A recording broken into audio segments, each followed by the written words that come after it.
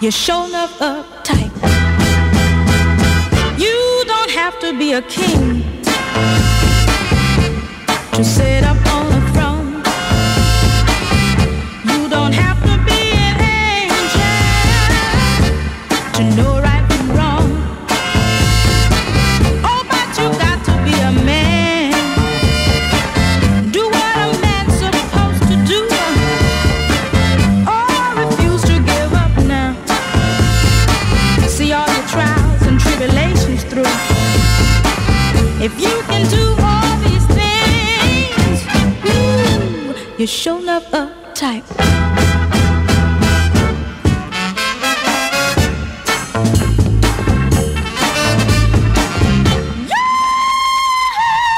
Don't have to be rich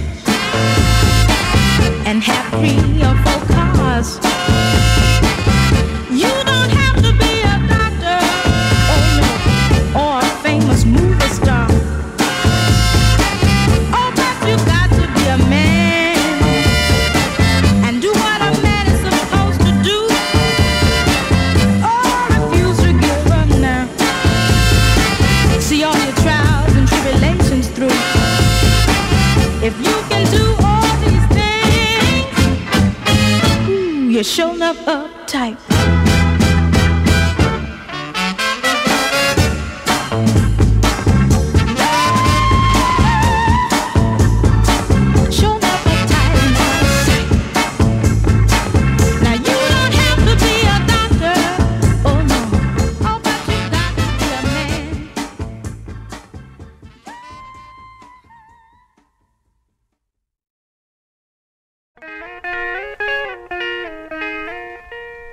There is a second layer of soul music that is beneath Motown and sax.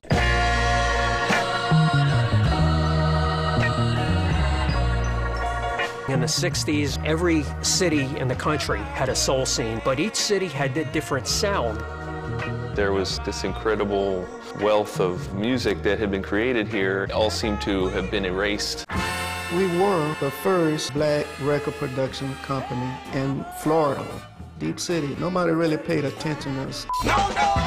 Those guys were trying to make their own thing happen.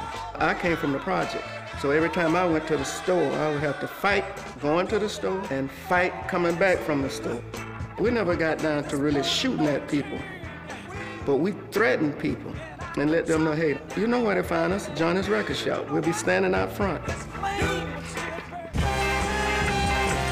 Motown was like an inspiration.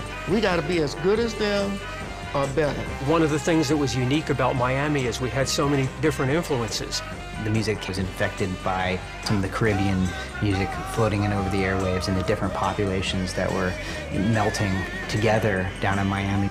And that's why it bugged me years later when the Miami Sound Machine and Expose and John Cicada all were being called the Miami Sound, because they were very slick. He wrote, I don't know how many songs for all kinds of different singers. I started thinking to myself, these guys gotta be geniuses. A super talent from down around Miami, Florida, Betty Wright. His love keeps me. My producers are Willie Clarke and Clarence Reid. These are great confluences of talent kind of coming together. Clarence, you know, he learned entirely by ear. That's why I say he's a musical genius. Helene Smith at one time was considered the first lady of South Florida soul. It deserves to be known about by everybody.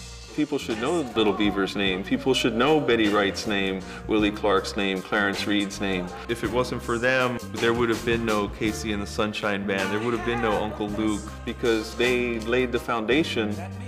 Deep City has a very specific sound. Those guys were there at just the perfect time. It's something honest and real. It manifested itself in Deep City in those early labels that Willie Clarke and Johnny Pearsall did. That's the legacy of Deep City, the birth of the Miami sound.